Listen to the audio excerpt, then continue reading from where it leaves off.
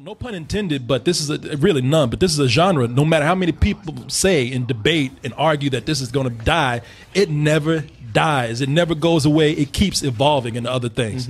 Like a zombie. Like a zombie. Exactly. Shut the fuck up. You said it yourself. Man, I said no pun intended, and you had to make a pun intended.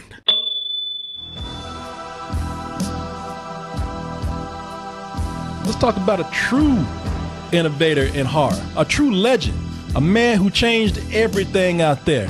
And I'm a little upset about this. I was a little taken aback. I'm talking about, and you might know since I'm such a huge fan of zombies, I'm talking about none other than George Romero, died at 77. That's still young these days, man. As Martin says, I'm mad that he didn't come back. I was sitting there waiting, as I said earlier, in the zombie patch, waiting for him to show up, and he ain't showing up yet. You lied to me. Yeah. But I'm a little upset because I thought that would have made more news. I mean, horror fans know about it, and film fans and people that we know. It's funny you say that because I saw it all over Facebook. Yeah, and Twitter. Over Facebook and Twitter, but it was the fans that were putting it up because we know those people who do that. I didn't, I was expecting, hey, look, I know it's unrealistic, but I love George Romero so much. I wanted shit to just stop. I wanted CNN to just stop everything, stop reporting on terrorism, be like, we just got word. Legendary director George Romero dead at 77. You wanted him to get like a Prince thing, like where everybody just stopped and we got to talk about it. Yes, okay. I did. I don't know. It could have happened, but he blew it. Yeah. Did you see George Romero's halftime show? Shit. Come on, man. Come on, you can't do that. Just stop everybody doing Thriller and shit. But I get it. To a lot of people, George Romero is no Prince. But is he up there with Prince to me and should be for everybody? I think so. If you a film fan, I knew he was gonna do that. I know. Can I? But I'm with you. He couldn't quite get there because, and you're gonna get mad at me for saying this. I'm gonna say it too. As much as this is my wish. I wanted life to shut down, and everybody just look at George for a little while. But I just don't think he had to follow through to keep it going. He changed the world. The man changed life. I mean, ironic for a man who did something with zombies, but he changed the face not only of horror but of entertainment, of movies. Night of the Living Dead is a movie that changed my life as a kid. I used to watch that shit because when I was a kid, they used to have this show called Night Flight. Oh yeah, and Night Flight. I love Night Flight. And you never knew what they were gonna play. But I can tell you what they played all the time. The original, I think it was like 68 or something like that. Night of the Living Dead, the original black and white classic. Night of the Living Dead. Night. I like the way I took it out. Night of the Living Dead. Piano got a lot of playback. Who live on living flesh. The dead whose haunted souls hunt ungodly creatures. That dude is into this shit. He's on the piano and talking ungodly creatures. And it was zombies that I loved, but at the time, what really made it for me, and Martin probably knows where I'm coming from with this, it had a black protagonist in it. Yes. And who was the last one standing. The last one standing. I waited for this. When I watched the movie, I said, well, I'm going to wait about 30 seconds for this Negro to die, and then I'm going about my business, because that's what they're going to do.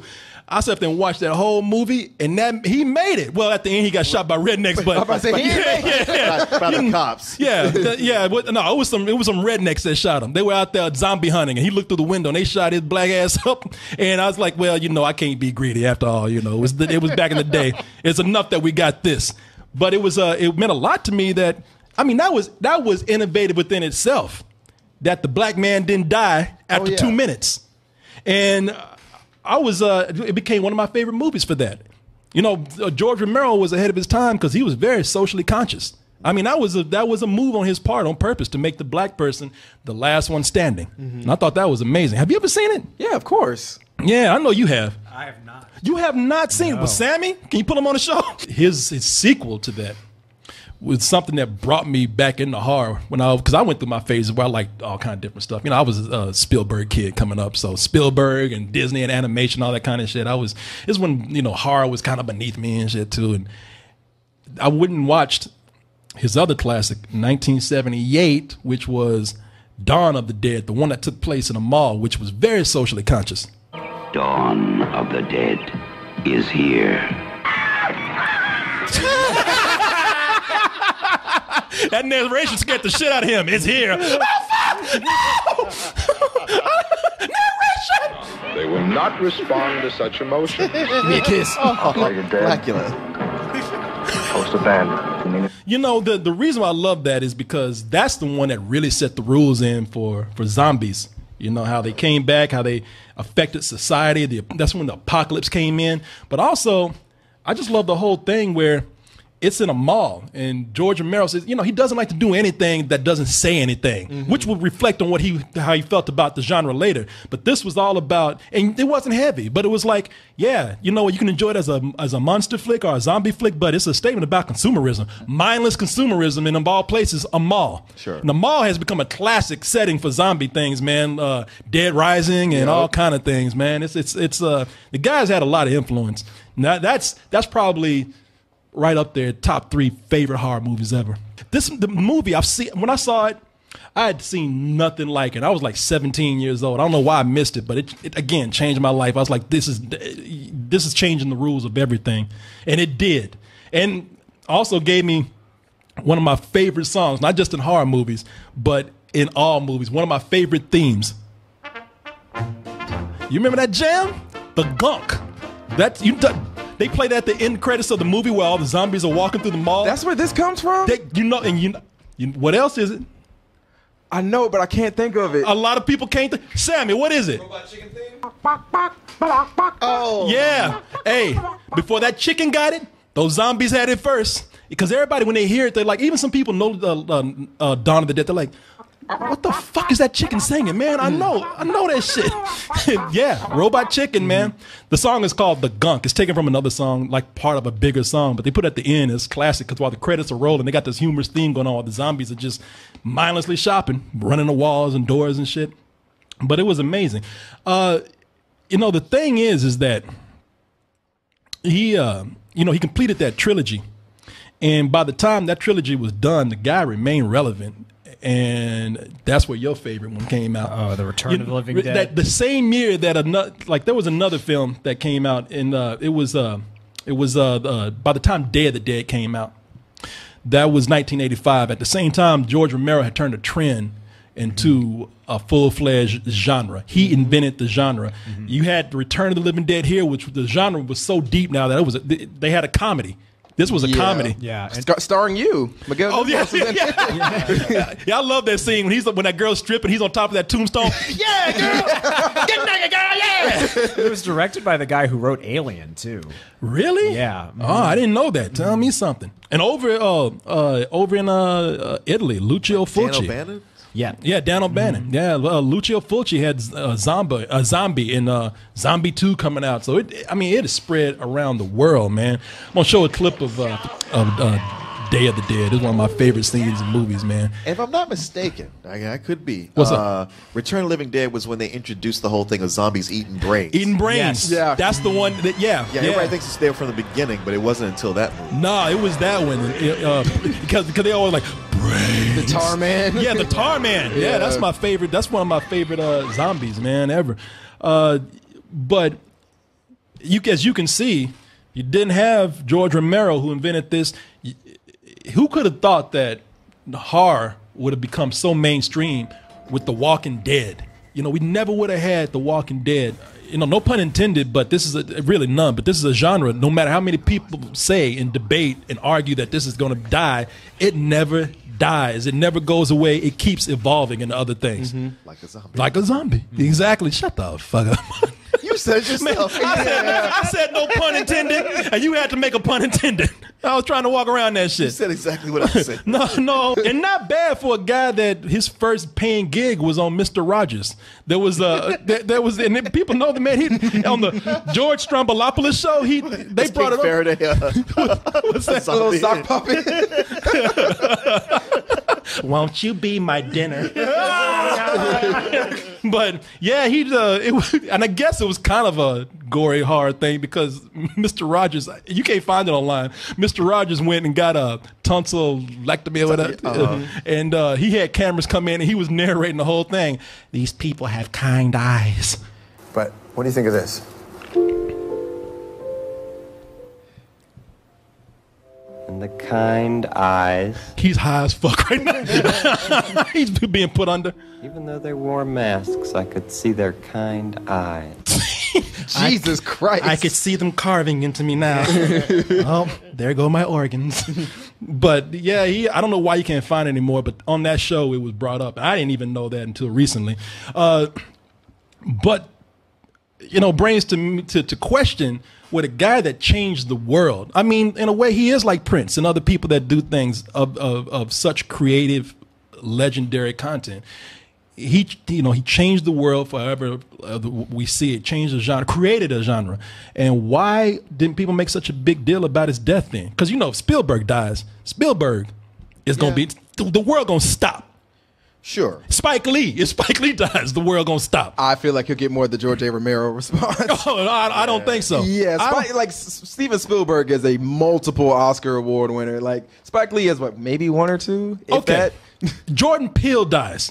He's based on one movie. Get out. But in 1981, because here's the thing about why George Romero. I think a lot of people didn't talk about it. In a way, I get it. In a way, I think it's a lot of people who are not giving him his due too much because, for one, he always took risk. And he was always out there doing things and not worried about, is it mainstream or is it famous? Not even worried about trying to replicate what he was doing. He always went out and took risks. Do you remember 1981 Night Riders? Do you remember that movie? Yeah, with Ed Harris. Ed Harris. Yeah, a really young Ed Harris. This was like a biker gang. Hell is this? Man, a biker gang that based their credo around King Arthur. Yeah, they jousted on motorcycles. And it, yeah, man, it was he mixed Hell's Angels with the Renaissance Fair, and he pulled that shit off. This actually was this the 80s? Yeah, 1981. Cocaine. Okay, thank you. Yeah, man, I used to come on HBO and Showtime all the time. I remember when I first saw this on TV, I was like, what the fuck is this? And I would watch it because he was still being socially conscious with it, ahead of his time, because it was Hell's Angels mixed with the Renaissance with a dash of homosexuality thrown in there. There was a dude who was trying to come out or questioning himself in the movie. In the movie, like I said, it's so crazy and pulled off all this shit, but it got critical acclaim. Yeah, now, it pulled it off. Yeah, it really did. It was like they played like Knights of the Round Table on bikes to the very end. Yeah, like they had kings and squires in the modern day. In the modern day. Okay, starring me. Yeah, man, we were looking. That dude looks like the Indian dude from Street Fighter. Dalsim. Yeah. And there was some other things that he would do that people didn't get, and people today, they say, yeah, you know what? People should have paid more attention to it back at the time because it was an amazing film. And a lot of people who discover his later movies say, wow, I kind of like this better than some of his zombie films, including himself. Do you remember Martin? the vampire? Yeah, it was about a dude. It was came out in 1978. It was about a dude who thought he was a vampire. My name is Martin. I'm gonna use that for every time I introduce you. I'm 84 years old. I'd like to be normal. I just have a sickness. The only way I can survive is by drinking blood. What was cool about the movie is that you didn't know if he really was a vampire or not. Like, you know, if he was Vampire's crazy. Kiss before Vampire's Kiss. And did it much better, if you ask me. Yeah, it's Yo, you didn't have Nicolas Cage. I'm a vampire. Hi, my name's Martin. I'm fucking nuts. Nuts! Elbow! Yeah, he says that people. He was saying that people come up today and they actually have him sign. Well, not anymore, but at the time they said, Come up to his tombstone. Yeah. Hey, can you sign my copy of Martin? Come on, man. George A. Romero's a dick. Yeah. Come on, rise, man. Sign this shit. But yeah, he said people had him sign more copies of Martin than zombie movies now. And he said, this is my favorite movie. And you know, he was but at the time, I don't know if a lot of people really got it. I know a lot of people did like it, but I don't know if it was You know, I guess he was the zombie man, not the vampire guy. You know, and some of the stuff I give him credit for trying, but some people said, all right, now you're getting fucking ridiculous. Monkey shine. I didn't know he did this. Into terror. Leap into terror. It was about a monkey. I ain't gonna lie, I love the title. Monkey shines. Yeah, man. It is exactly what you think it is. It's about, well, not exactly. I actually love the premise. A handicapped dude gets an assistant monkey who kills for him. Man, That looks awesome. Yeah.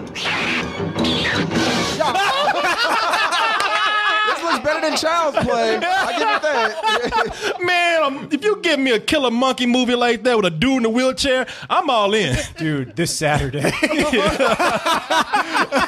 Monkey Shines. Hey, I'll be there with you, man, because I've never seen it. You've never seen it? No, I've never seen this. It came out it came out in 1988, man. I never saw it. I saw this years ago. Did you? I was like 6 when I saw this. Did it scare the fuck out of you then? No, it was kind of boring, actually. Of course it didn't, because it was a monkey with a switchblade. It's like, no matter how dangerous they try to portray it, it's still a monkey with a switchblade. That shit is funny. So he's like, let me shave you real quick. Yeah, and the dude is actually moving the monkey. He's like, no, get away from me. I remember like there's that shot of that monkey just like on top of like a shelf, just looking down menacingly, just going like, coming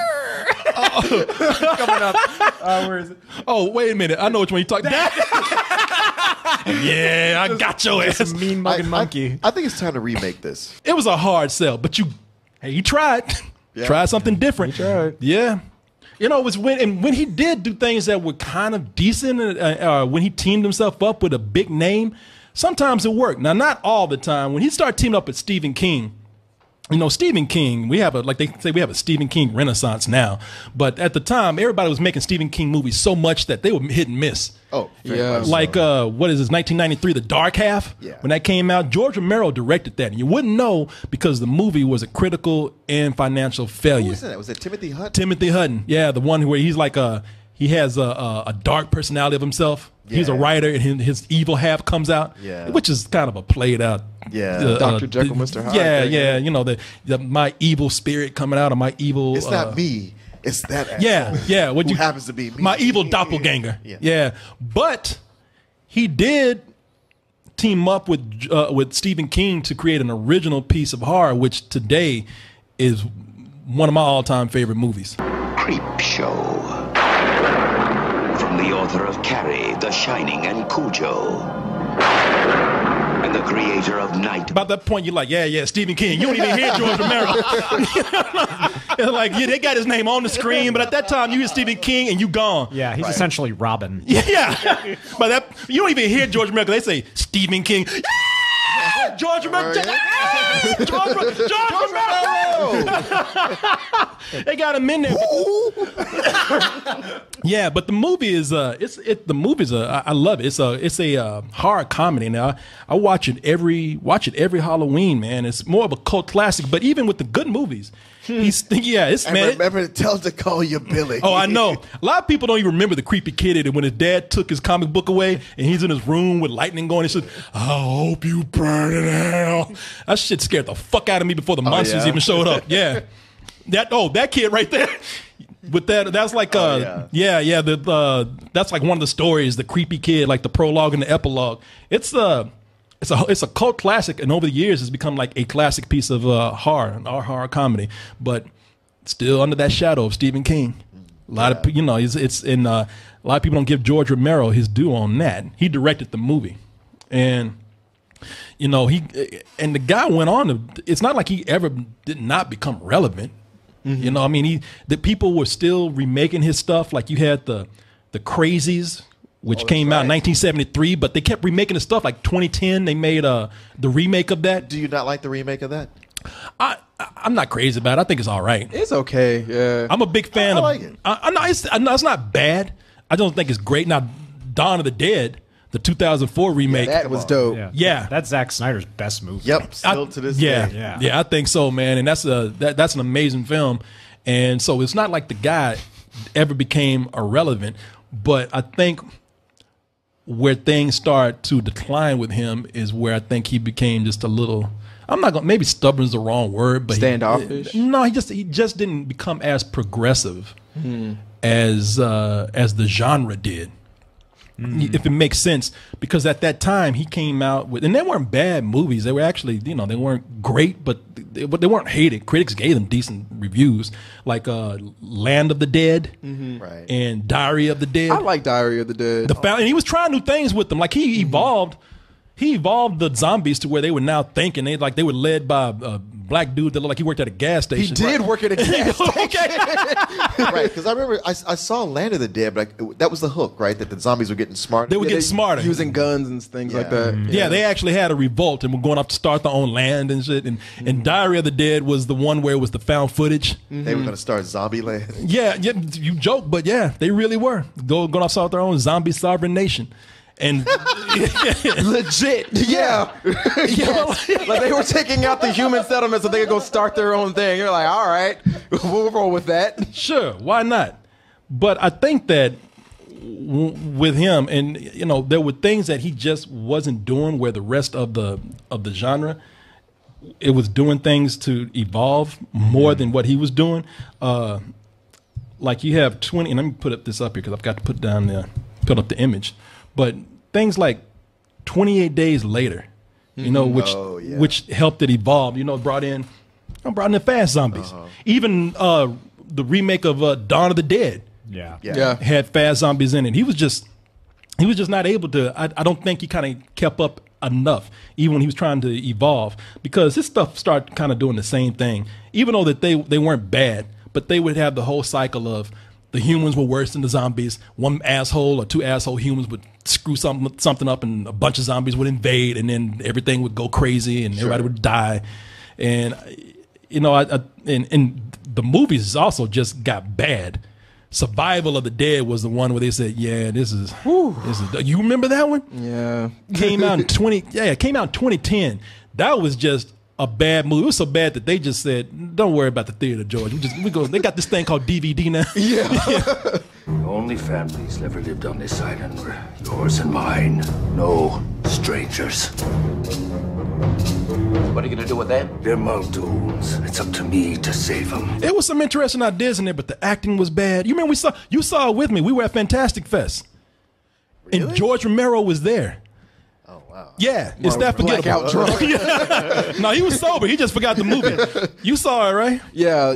That was one of the things too, because I was watching it. I wasn't a big fan of Land of the Dead. I remember that came out like the same weekend as The Dark Knight. I'm sorry, Batman Begins. I wasn't either. Yeah, but then I saw Diary of the Dead at home, and I was like, oh wow, this is decent. Let me go ahead and check out this Survival of the Dead thing. I made it 20 minutes in and cut that shit off. I was like, I can't. This is horrible. Like that's on some House of the Dead shit. And I hate that movie. Oh yeah, no, it was bad, man. It was real bad, man. I tell you what, Diary of the Dead is not one of my favorites either, but they got that Amish dude. Man, they got that Amish dude in there. I even found out, man. Even somebody said, man, we right there with you. The chorus. They said, man, that's the best scene in the movie. Mm-hmm. Where did he go? Jesus Christ. He said, I ain't got no car, but I got some goddamn dynamite in my barn. That dynamite and that pitchfork. Oh, yeah. He was going in with that, that movie, dude. Yeah, I said, man, the reason why I'm really sorry George Romero's gone, because I think I don't know spoilers, but I would love to have seen a spinoff with the Amish dude. This is where Martin comes in, because in addition to the decline of his films, while things seemed like they were progressing and everybody was happy with zombies, he's like, yeah, but nobody check with me.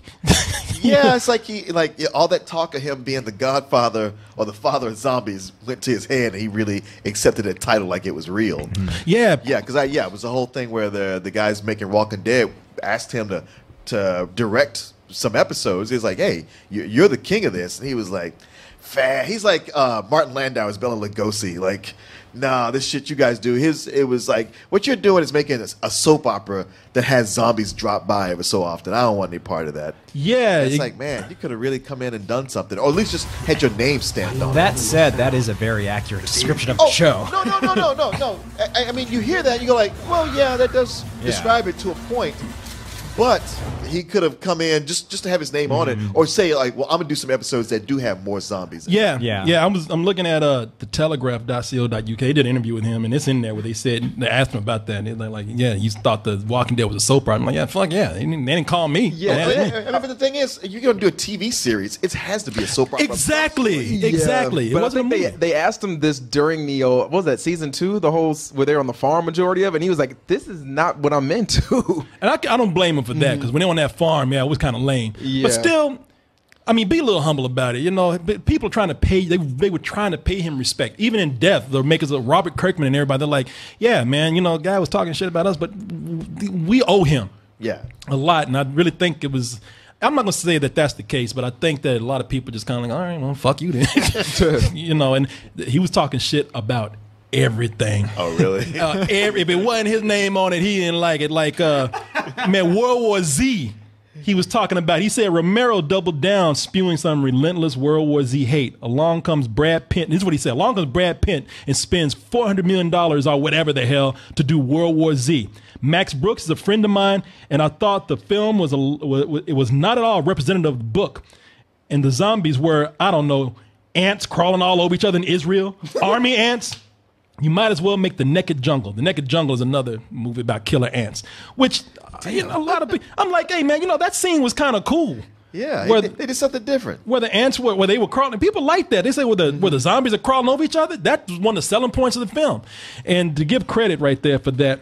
That was the AV Club where that quote came from. But I don't know, man, for a guy that really had everybody wanting to kiss his ass, I'm not saying he was, but seemed a little bitter. I mean, honestly, man, it's something that happens to a lot of people as they get older. There's some point where they lock in time, and it's hard for them to move past that. Yeah, and I think that's one of the things that was with him. I think he was kind of stubborn and didn't want to see the evolution that he created happen. Like everything you're doing right now, there's a point where it will evolve, and you'll go with it, and you'll go with it, and it'll at one point evolve to a point where you don't even recognize it anymore, and you'll just be like, "Nah, I'm not with that." But that's weird though, because he was like willing to make a found footage movie with zombies in it, and the found footage is like a new thing. So he would step in and do that, but he wouldn't want to step in and do something else. He didn't invent found footage though. Right, but you're saying he's not willing to try new things and improve on what he has. And like I feel like when he was trying to do something with that with Diary of the Dead, and obviously he wasn't received well. So yeah, it's like, all right, you're willing to try something new, but you won't update your status quo when it comes to this. It's kind of odd. No, I get you, and you know, I think like if nobody was talking to him, right, you know, and then hey, then y'all shouldn't be doing that. They didn't ask me first. You didn't kiss the rain, kiss that rotten hand. Resident Evil. Yeah, well, you know what? That's another thing I think he was upset about, because he was supposed to do Resident Evil. Oh. There was a script that he did, and the script was very faithful to the game.